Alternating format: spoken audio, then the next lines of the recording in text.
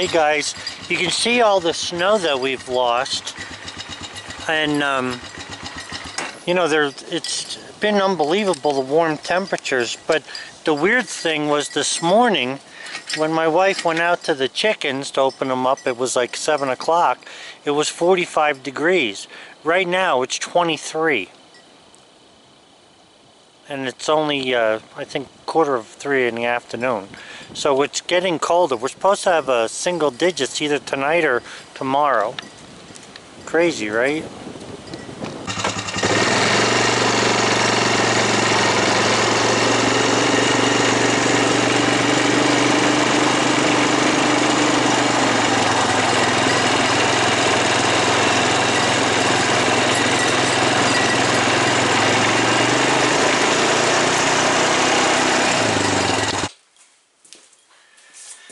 Hey guys, so it's a beautiful day in Pennsylvania today. It's Friday, the first Friday in February, and I believe it is.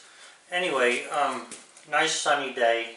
The wind's blowing. It's actually drying stuff up. We lost a whole lot of snow last night, and because it rained all night, and I'm surprised that the driveway's not, you know, a bigger muddy mess than it was or is. So anyhow, I wanted to do I want to go further now with this. You heard me talk about ethics and stuff, and there's a whole lot to this. And I mean, it used to take me a couple of semesters to go through a bunch of stuff like this, and you still can't teach it all. But anyway, let me just say this. The next thing I want to talk about, and I've been throwing this word around a little bit, and the word is called risk. R-I-S-K, risk. Okay?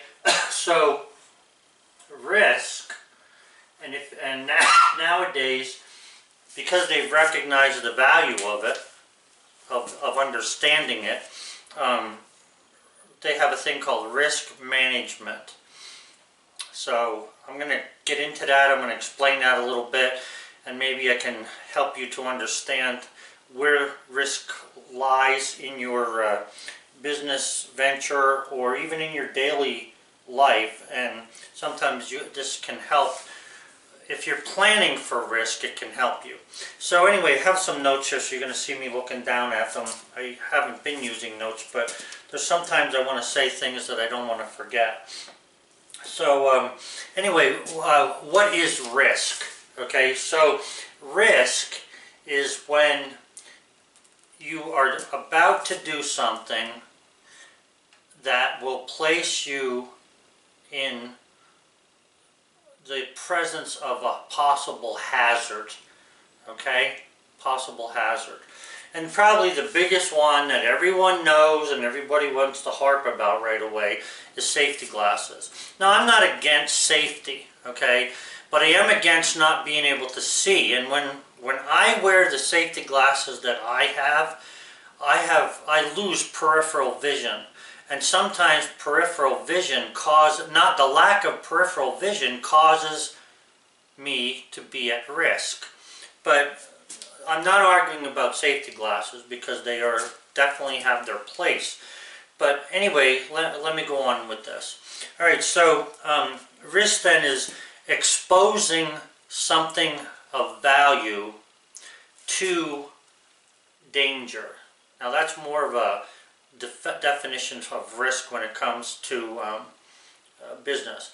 So in business, the main thing that you're after, and the main thing that you want to protect, is your assets. But before we jump to that and get into the business end of this, let me just explain this to you. We have risk in our lives all over the place. Why? Because man is so vulnerable. You know, you don't realize how easy it is for somebody to kick the can, all right, or die is what I'm saying. You don't realize how many times a day we run the risk of a possible problem. But I'll start in the beginning, and basically it's like this. Marriage is a risk. Now, my wife would not like to hear me say this, because in our marriage, she doesn't consider herself a risk, and she's not a risk. I mean, and after the years of being together, we know what one another's going to do, and that's the whole point, you know, knowing what's going to happen. But anyway, so marriage is a risk. Now, you know, we have this word that's become a dirty word in our society, especially with women. Women are feminists, and I don't think that they're doing themselves justice. But either way, I'm just going to say this to you: the word control. You know, you hear, oh, he's a control freak. You're trying to control me. This, that, the other freaking thing. Okay. Look, I understand all that, and I know that a lot of that type of control isn't the best thing in the world. But when control is linked to trying to accomplish goals, sometimes control is needed to be able to keep things, you know, the way they should be. All right, so the other thing then, hunting. So, you know, you go hunting, or let me go back to marriage. So what is the risk in marriage? Well, let's say, okay, we get married, we're starting out young, we build a life together, we have a home, we have cars, we have all kinds of money in the bank, or whatever, no matter what you have, it doesn't matter if it's big or little. And the biggest risk in marriage is that someone falls out of love. So, you know, you could lose love. So, and you're opening your heart to this. I mean, you open your heart to the love, and if you don't find it, you don't have respect, you don't have love, you don't have caring, you know, you're at risk of losing your marriage. So these are things that, you know, for a normal everyday thing is risk. So the next thing I want to go to is hunting. Hunting is a risk. I mean, think about it. You're going to go out in the woods. Yes, you're wearing orange. Sometimes they don't for different seasons, but you're going to go out in the woods where there's 100, or in Pennsylvania, 1 million other hunters who have guns, right? And, you know, everybody's afraid of guns today. At least they think they are. You go out in the woods, there's 1 million other hunters out there. This is not a risk? Of course it's a risk. Stray bullet here, somebody shooting, you know, where they shouldn't be shooting there. Falling out of a tree and shooting yourself. Whatever the thing is, there's a risk there. But, you know, I'm just saying this is something. Okay, there's a risk there that can be taken. All right, driving down the road. Sally just went into town. She has a dentist appointment. This is a risk. She's driving down the road. The road is technically a one-lane road. We got trucks coming all day long today. They're starting some new venture down there. And it's a risk that she may end up in a ditch. Okay? So, of course, what she does is she just stops dead and stays there and doesn't care what they do because she's not moving. But anyway, you know, there's a risk to that. And in any car thing, and I'm not trying to make light of it, but, you know, you could drive to Wendy's every single day to get your lunch and never have a problem your whole life. And then all of a sudden you can drive to Wendy's and next thing you know, you ain't coming home. Or it could be worse. You know, not worse. Nothing is worse than dying. But I think that, you know, if you, like you're in an accident and you lose your car and you can't get to work, you lose your job, you know, it can be a major thing. So risk is something we take all of the time. So, let me just explain this to you. In my videos, I get a lot of things about, you know, you should have glasses, you should have this, you should have that. Because they perceive danger. Why do I say perceive? Well, I'll tell you why. I have no fear of heights. And I'm going to tell you why I don't have any fear of heights. When I was 12 years old, and I think I told this story before, but if I did, I'm sorry. If I didn't, then you're going to hear it. When I was 12 years old, my cousin and I were going to go hunting with my dad for the first time. Okay, and he was getting up at 5 o'clock in the morning, and my dad was one of these guys where, look, I'll take you hunting, but don't be dragging on my coattail out everywhere. He was really something. But anyway, here's what he did. 10 o'clock at night, on the day before hunting. Now you're talking about almost December, the end of November, early December, and sometimes it's freaking cold. okay? My dad took my cousin and I to a fire tower. There were no lights anywhere. The only lights we had was what was on his headlights. My dad says to me and my cousin, look, if I'm going to take you guys hunting, I got to know you're not afraid of the boogeyman. So here's what I want you to do. I want you to go up to the top of this fire tower and come back down. And that'll assure me of that. Well, you know, my dad had a spotlight in the car, but he didn't freaking turn that on. He turned all the lights of the truck off. Then the moon was out or the stars were out. I don't remember what, but anyway, my cousin and I started up this fire tower. Now, we did walk all the way up to that fire tower, and I'm going to tell you something. The wind was blowing like crazy. It was cold out. It's the first time we ever went up this fire tower, and I can still hear the metal, you know, steps as we were walking up this, and all the wind blowing through all these freaking angles that are holding these things together. And our idea was to him, he wanted us to go up and touch the door that goes to the thing. And we had to be able to explain to him what we saw, okay, when we got up there, or what we felt or whatever. And that's how my dad taught me how not to be afraid of heights. Because I wanted to go hunting really freaking bad, okay? So nothing was going to stop me, including that. And that's what he did. So to this day, I have no fear of walking on an 8-inch beam. I don't care how high it is, as long as it's not real windy. But here's my point. I understand the danger of falling. I don't want to fall, so therefore I make sure I don't fall by not going up on a beam or something in the wind, you know.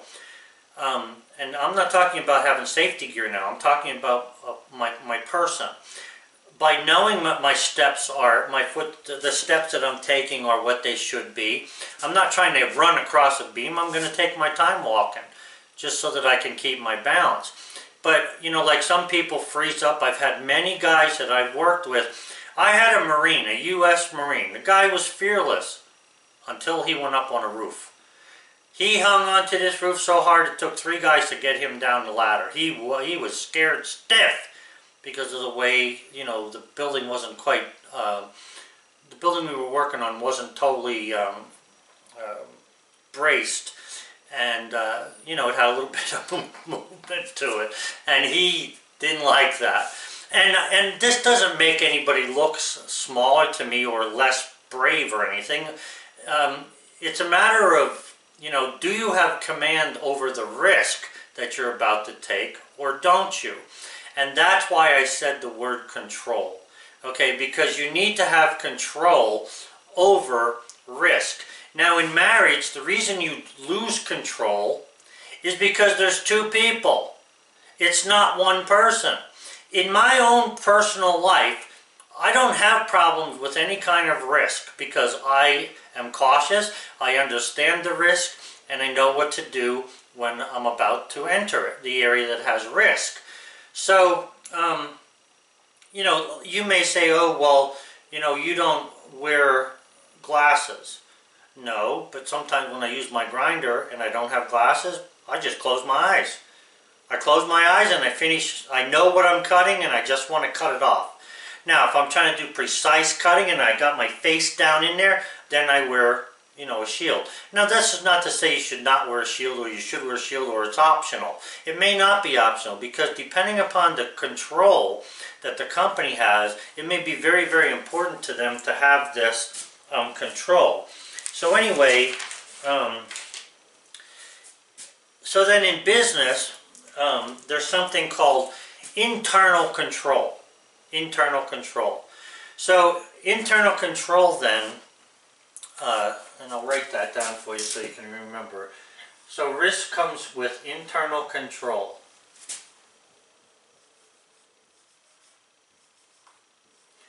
Internal control.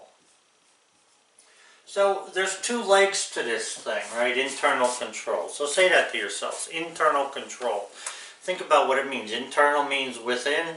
Control means what we've been talking about, to handle the situation, to make it go your way. Handling something is not control. Making it go your way is control. And control if you own a business, is very much needed. Control's needed in your household. It doesn't matter.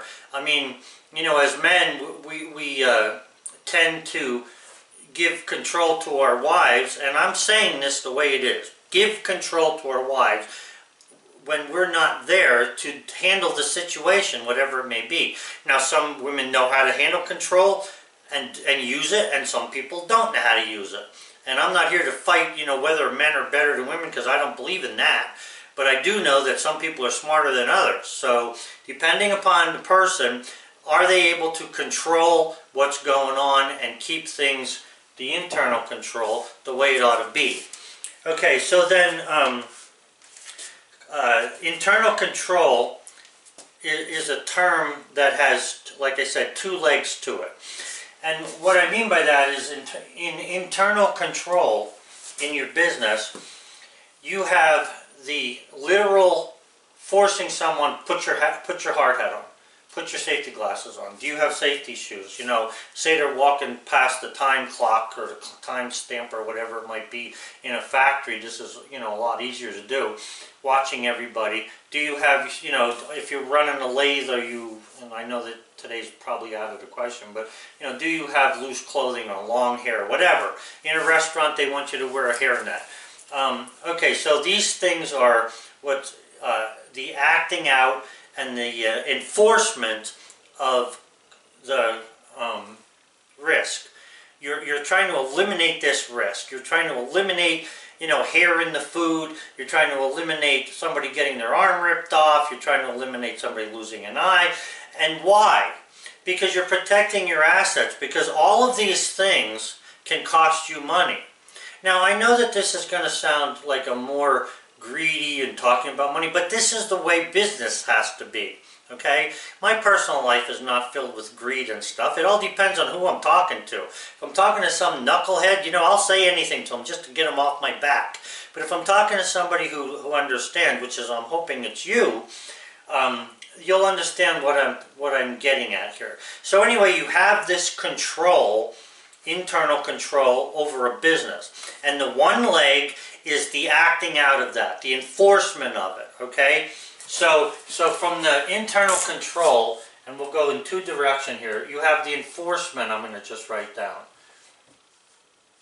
So the enforcement then of the internal control that handles risk is just like I said. Put your safety glasses on, put your hard hat on. You have this in your SOP. You tell people every day what the safety rules are. They're plastered all over the frickin' walls because we're such morons we can't remember anything. But anyway, you have signs all over the walls and people, you know, don't do this, don't do that. By the time you read all the don't do this and don't do that, in my opinion, sometimes you don't get any work done. But I'm not against it. I'm just disgusted that it has to be so prevalent when someone should be able to know, you know, don't do this or don't do that. Alright, so anyway, the enforcement of it. And then, besides the enforcement for internal control, when it comes to bookkeeping and accounting, you have an account for that. So what we're going to do is, let me see what I'm calling that thing. So one is what's known as the active, or the enforcement, and the other one is called the recording. So we have what's known as the recording of the internal control that manages risk. So what is the recording of it? Well, if you write down a list of everybody who's working, like say you look at one person's, say I look at Carmine's thing for the whole month. Okay, he didn't lose any days of work, everything is fine. Good. We have that recorded, we can see that. Then for some reason in September, what's going on here? He hasn't worked, or he isn't working because he got hurt. Maybe he hurt himself, did something wrong, something happened. And this can cause a problem, and there can be repercussions in business. You know, it could be a matter of, like I say, lawsuits that threaten assets. And assets is what you're protecting. So risk and internal control, you want to, the number one game the number one thing you're trying to do in business is to protect assets. Okay? Because without assets, without cash, without money, without the equipment you have, without good help, you can accomplish nothing if you don't have all of that stuff in order. And someday I'll explain this to you. I call it the 5 M's, but anyway, for right now, just go with this. So protect assets. So risk in business mainly concerns itself with protecting assets. Okay? Now assets, like I just said, it's the people, it's the money, it is the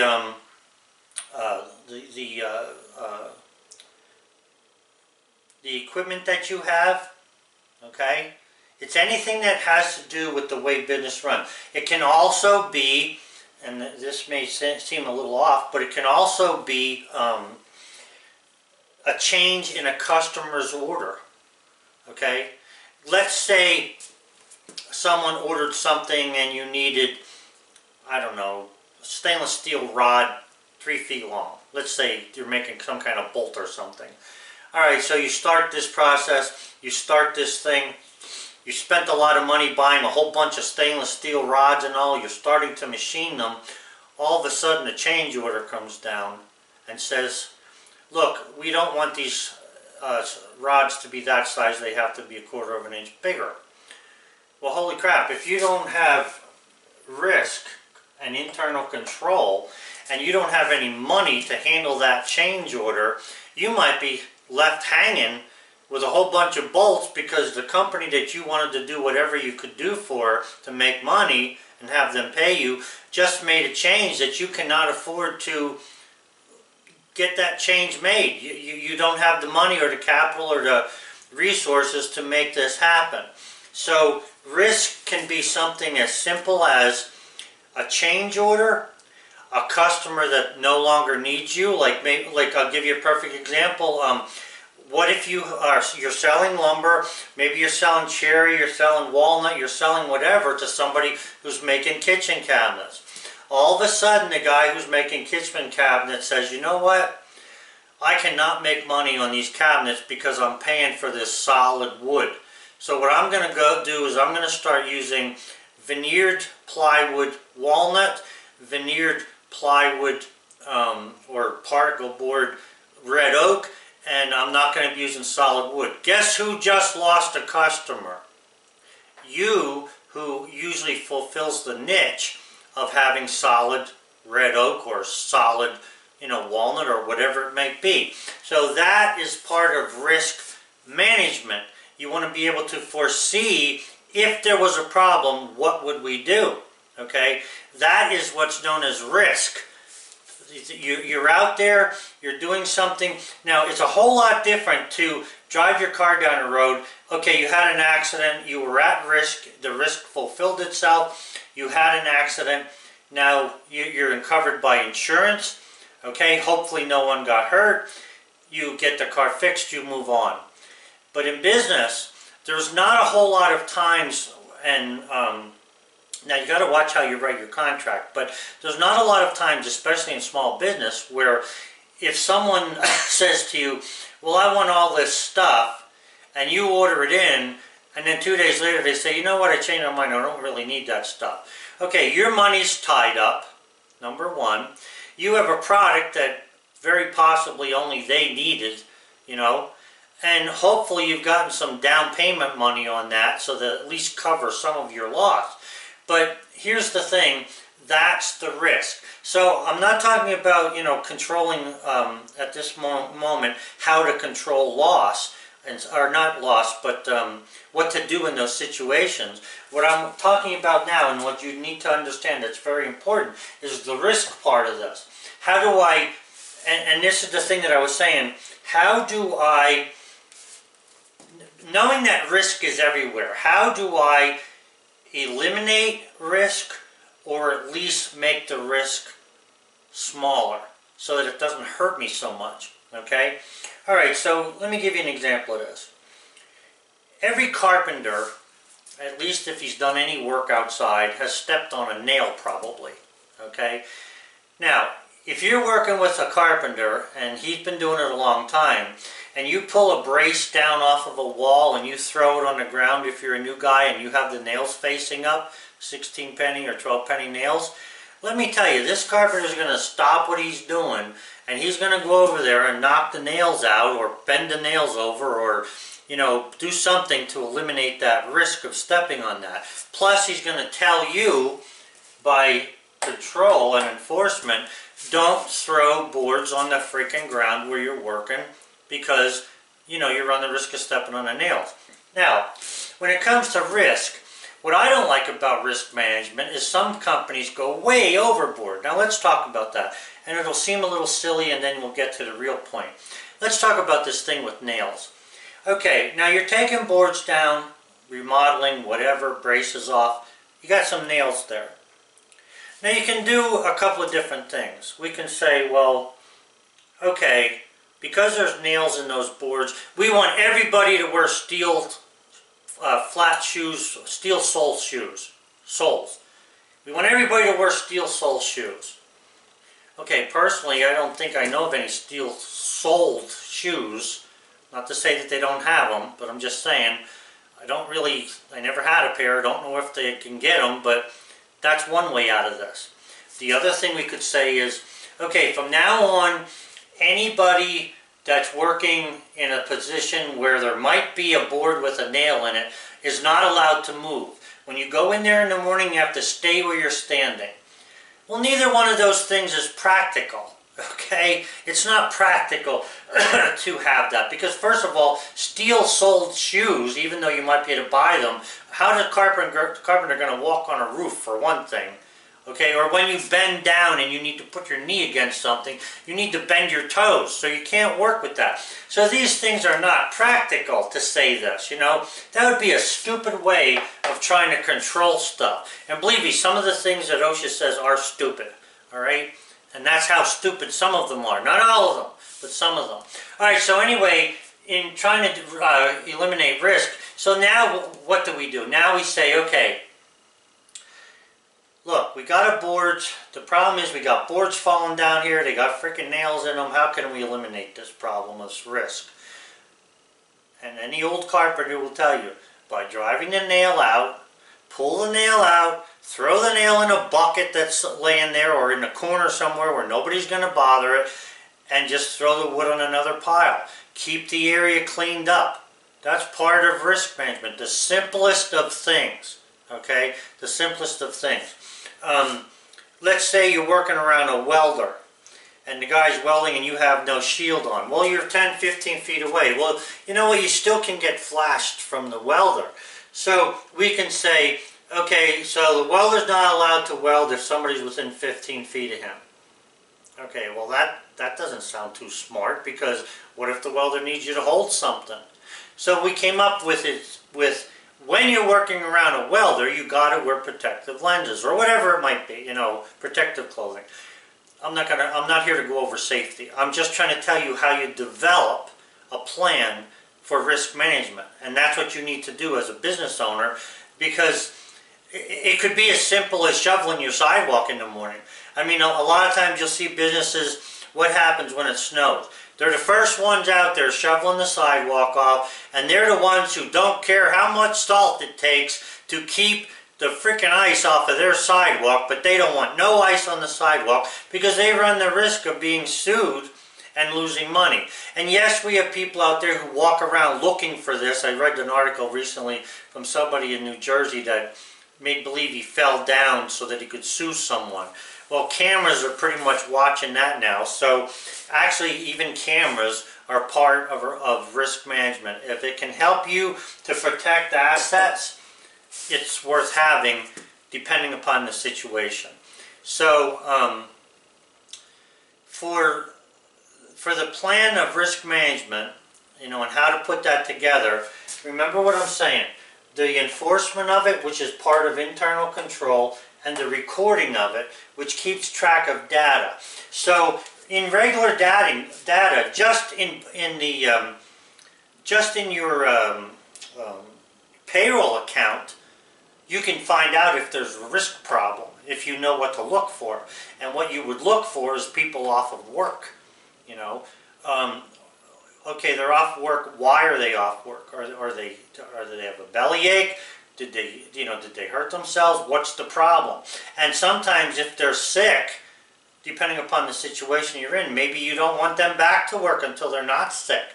That could cause a major risk. I'm sure hospitals might do something like that. I know schools should and don't. But, you know, this is all part of something that you need to look at. Risk management, or risk. All right? Let me see what else I have here. So, the three things that I have down here that internal control covers, to me the most important thing is protect assets. Because if you got money, you can do just about, you can cover yourself. If you have money, you can afford insurances. If you have money, you can, you know, pay something off if it has to be paid off. I'm not talking about, you know, every lawsuit that comes down the pike, because sooner or later you're going to be doomed. But I'm just saying. But anyway, secures assets, internal control. Internal control builds accurate data. So on this leg of it, you know, recording the data, being vigilant with keeping a record of accidents and stuff like that, all can help you to, first of all, defend your assets if you're in court. It can help you to foresee problems in the future and eliminate them, or at least try to eliminate them. Okay, that's building accurate data. And then also the internal control keeps the business legal.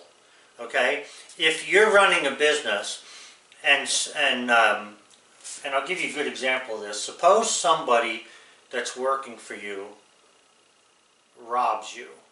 Suppose that a person, and we've read about this, it's happened all over the place. What if somebody's doing your bookkeeping and they're cheating you? Okay, they're cheating what's going on. And, you know, down the road you're finding out, holy crap, we're short $250,000 or $50. It doesn't matter. We're short. Why are we short? Okay, and this is what you want to look at. So, internal control, it's the risk of losing assets, which is what somebody does when they rob a company, whether they steal a shovel, a freaking rake, or a chainsaw chain, or gas, or use your car for non-working purposes. Risk that protects assets is being affected. So internal control then, and the recording of the things that are going on, can help you to find where the problem is. Now, how do you find the problem of somebody skimming off the top? Well, it's pretty freaking easy. All you need to do is when checks come in, especially nowadays when they have computer stuff, you can look and see what came in today. Okay? I got a check from John Doe, and, you know, it was for $500. I looked down my thing, it's deposited into the account, but the account only shows $350. What's going on here? So you look at that and you say, where did this other money go? And that's how you find it. You may not think it's that simple, but technically it's that simple. All you got to do is know what you're looking at. Follow you know how they say follow the money trail? That's all you got to do. Follow the paper trail, and the paper trails are usually fantastic. They hang so many people, it's not funny.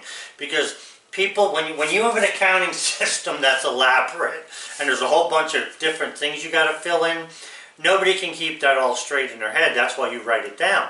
Okay, that's the purpose of writing it down. If you could keep it in your head and I could answer questions off the top of my head as to where every dollar went, oh, well, no problem. I don't need accounting.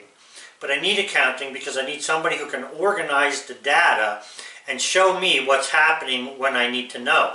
It's not really a rocket science for you to figure out that if I got a check for $500 and $350 is deposited, something is wrong. That's not rocket science. Okay, that's diligence.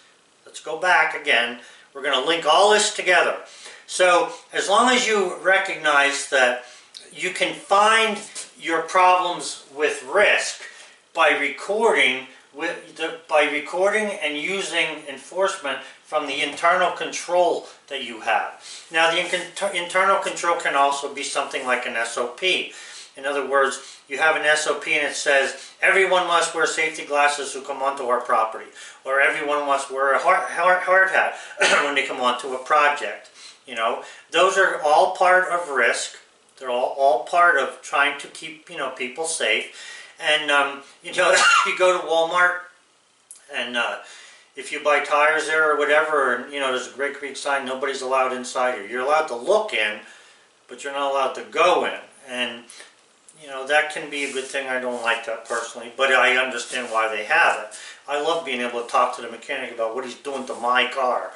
But of course at Walmart, you know, let's face it, there's people who are sometimes more of a nuisance than they are being inquisitive. So, you know, sometimes that's what happens. It's the same thing on any project. You know, somebody's trying to do something, somebody comes up, hey, you're cutting all those pieces of drywall and throwing them out the window. Can I have them? Yeah, but yeah, you can. And please, get away from me because you're stopping me from nailing up the next sheet of drywall. Or whatever it might be. And that's how things go. And not only that, they distract you. You know, if you're in the middle of something, let's face it, if I'm in the middle of sawing a log, I don't want somebody standing there watching the saw blade go through, that they get slapped in the face with the blade, or, you know, they distract me and I get slapped in the face with the blade. So these are things that you want to try to control a little bit. Now, if it's somebody that's watching and you know they know that that blade can smack them in the face, that's different because there's an awareness there. And that's what I was saying about when I mentioned marriage, hunting, and driving down the road. If you have control over the whole situation, that is different. What happens when you get into an accident? Someone lost control usually, okay? I mean, I guarantee you that if you get into a car, put it in drive, put your hands up in the air, stomp on the gas pedal, I guarantee you, you will have an accident. There's no ifs, ands, or buts about it. So you need, the dirty word, control by hanging onto the freaking steering wheel and keeping things away from your feet so you can stop. So here's the whole point. You need to have that control and look at it like I'm saying it. You want to be a control freak when it comes to risk, okay? You want to enforce it heavily and severely. And here's what can happen in risk management.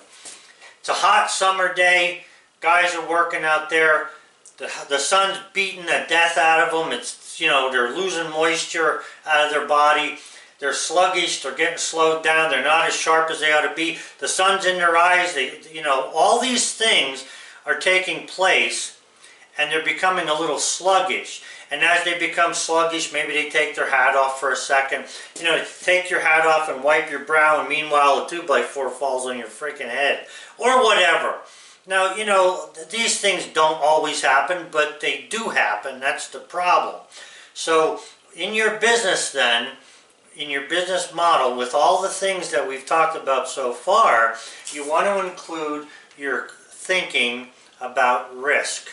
And risk, for you little guys, you know, the small business or for any business, protecting assets is the name of the game, okay? Yes, I have other things down here, you know, that risk management does. Builds accurate data, which is this part of it, and keep the business lawful. So you can help keep your business lawful and losing in a risk by knowing how to read your books. And then read them, okay? Just having a... I love this. I watch people go... I watch people go to a friggin' tax guy, right? I had an accountant for a long time that I would go, or that would... Actually, he came to my place to do my taxes. But one time I went to his place, and I'm sitting there with him, and the guy comes in. He's got a freaking shopping bag with papers in it. He's got a plastic bag with papers in it. He's got a briefcase that he's hanging on to. You know, someone's not keeping order here. You got to have some order, because you only look like a fool when you're out of order, really. So, and think about what I just said. When the judge hollers out to you, you're out of order, it's because you've just made a fool out of yourself. You said something that you shouldn't have said. So, you know, you got to go sometimes with the flow of things. But anyway, I hope you're understanding this. So, just remember some of these things. Risk, which is involved with risk management when it comes to business. Risk is a matter of protecting, to protect your assets, okay? To record what's going on in your books will help you to eliminate the risk of theft. And you know, let me just say this about the theft part. It's not always only about theft. You know, what if you yourself, oh, I got a check for $500, so $500, you're writing it down, and for some reason, over here you wrote $5,000. Okay, you didn't think about it, it kept going. You know, next thing you know, you're looking at your account, wow, we're doing pretty good. We got $5,000 here that I didn't think we had, but anyway, let's go with that. Well, right there, you've just run the risk of losing assets, because now you might go buy something, guess what, you can't afford. Now, I know this sounds like a crazy problem to a small businessman, but believe me, I have had checks already for like $20,000 that I forgot to take out of my briefcase and put into the, you know, the system of the business so that it would happen, only to find out, why are we not able to pay the light bill? Why? Well, if you would have given us the money, you know, maybe we could have. So risk can be something as simple as that. You know, you can make a mistake yourself, write down the wrong number, and have a problem. This is, again, why you want to look at this recording of data. You know, don't put that off. Don't say to your wife, I'm going to go out there and do the work, you handle the books. This does not mean that your wife cannot handle the books. This means that two people looking at the books is better than one person looking at the books.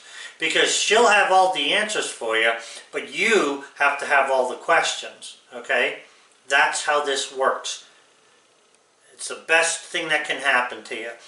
And if you've ever had a good secretary working for you, Sally and I had a very good secretary working for us, and when we would talk to her and say, you know, what's going on here, what's going on there, before I even got it out of my mouth, she would already be saying, this is what happened here, this is what happened there, this is what... Okay, those are the things I need to know. And then you can appreciate that person, and they become worth more than you're paying them for, you know, which is a good thing. So anyway, guys, I hope that this little thing on risk helps you out a little bit. There's a lot of things to know about it. There's a lot of things to consider about it. In your business, and you start to write an SOP, and believe me, you ought to write an SOP and be updating it every day that you work or every time you get a chance. Standard operating procedure, it should change, and if it doesn't ever change, there's something you're doing wrong. It should change, I'm not saying daily, possibly, or monthly. If it's a new venture, you might have to change daily, but at least yearly. At least there should be an annual review, if nothing more, than to look at your books and go over, you know, the risk, your payroll accounts, all these other accounts, and ask questions. What is happening here? What took place? Why this and why that? Whether it's good or bad. So, alright guys, so that's about it for today on risk. I'm getting a pretty good response to this stuff, and I'm glad that I am. It makes it worth doing in my mind. So anyway, that's basically all I have for risk at the moment. So anyway, like I say, you know, if you can follow this, I'll go over just one time, I'll link this one more time. Risk or risk management handles the problem of protecting assets. You protect assets by enforcing the risk management, whatever you decide, like wearing glasses or, you know, doing two different people handling books. It all depends. And then you also, by recording and enforcing, you protect your assets. And in my mind, protecting assets is the #1 thing. I mean, you automatically, by protecting assets, you automatically build a good record for yourself. Yeah, you build a good record for yourself of data. and that's, you know, that data needs to be protected, and you need to review it and view it, you know, on a regular basis. If you're small, it doesn't have to be all the time, but you need to remember it. So try and write these things down and then follow through with, okay, you know, just like a checklist for the day. You might say, well, look, I just checked the oil an hour ago. I'm not going to check it again, but I do want to see if I have fuel. Okay, that makes sense, but you know, 3 days down the road, I haven't checked the oil for 3 days. I better check that as well as checking the fuel. So you'll kind of get a sense of what's going on, and you will know when to handle this. And the good thing that I had going for me was I could remember numbers like you wouldn't believe. I could remember, that's why I liked when they told me the numbers in the morning on my desk, you know, what we had, what was going on and stuff. I could remember those numbers. Even to this day, I can remember phone numbers and stuff that I used to use years ago. But the point is that that's something that, you know, you need to develop. And anybody can develop it. When you expose yourself to something long enough, it'll come out your mouth, okay? All you got to do is, you know, it's kind of like when you say to yourself, man, I sound like my dad. Yes, because you've heard something so many times that now you're saying it. So if you review yourself every day, and keep things going properly, plus do the work, which this sounds hard, and it is, to have a good business, you can do it. But just develop this pattern so that, you know, when you have this pattern, you're half asleep coming in because you worked the overtime shift, you can still do your job because you know, you might do it slower, but you know what to do. Guys, have a good one, and thanks for watching.